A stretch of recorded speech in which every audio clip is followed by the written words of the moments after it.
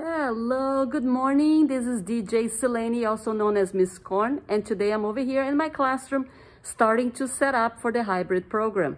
Let me show you what I got so far. This is coming in through the door. I have 10 tables. I have the kidney one. And then over here, the sink, another kidney table, and that's it. So, you know, from another angle, let me get to another angle. So that's that, my teacher's desk, and that's that. That's all I got. Okay, over here, all the centers, library that used to be here, the kitchen, the little play area, dramatic play. You can even see some of the signs I used to have, the dramatic play, and the little house center. Has been all taken away.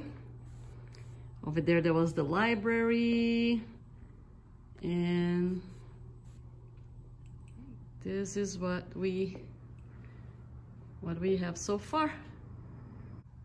Here is a little kidney table with the plexiglass.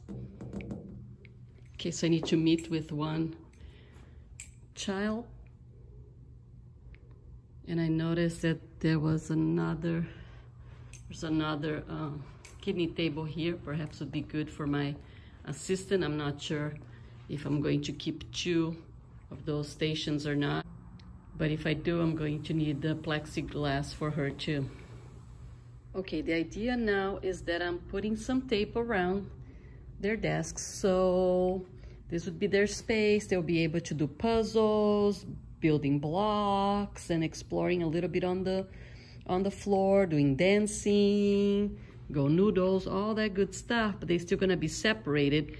And I was very careful that if a child is over here at this edge, that she, you know, would still be far away from the child behind, because that child would have a table between them and all that. And those are some tips I got when I spoke to Deborah on my interview, because the kids will try to be at the, you know, very edge of their space, and then if they do that, they're going to be very close to each other.